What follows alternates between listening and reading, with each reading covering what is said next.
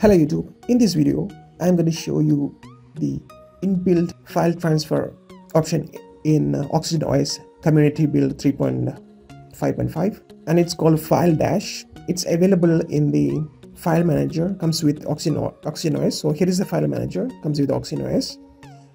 This feature is actually available from OxygenOS community build 3.5.5, that is open beta 6, and now I am using open beta 7. And if you want to install this, I'll provide a link in the description. From there you can go and check it out. So let's talk about the File Dash. So here is an icon in File Dash, it's called in File Manager. We click on that one. So it will ask whether you need to send a file or receive a file. Let's say I'm sending a file.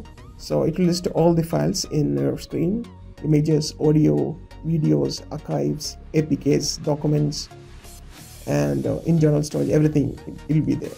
So let's say I'm choosing some of the files I need to send, and then select the file and then click on send. So what happens is it will turn on the Wi-Fi hotspot, and this is the option you will get. And if you have another OnePlus phone, you can tell your friends to take the same option and then connect to this Wi-Fi hotspot. Or else, if you are connecting other devices, tell your friends to connect to this Wi-Fi hotspot. Here is the Wi-Fi hotspot, and then go to OnePlus, or just scan this QR code, and the file will be transferred over the Wi-Fi hotspot, and it will be very fast. So the thing is that you don't need to have any third-party applications like ShareIt or Sender for this. So it's a really good thing. You can definitely go and check it out. That's it guys. Thanks for watching. Please subscribe for more.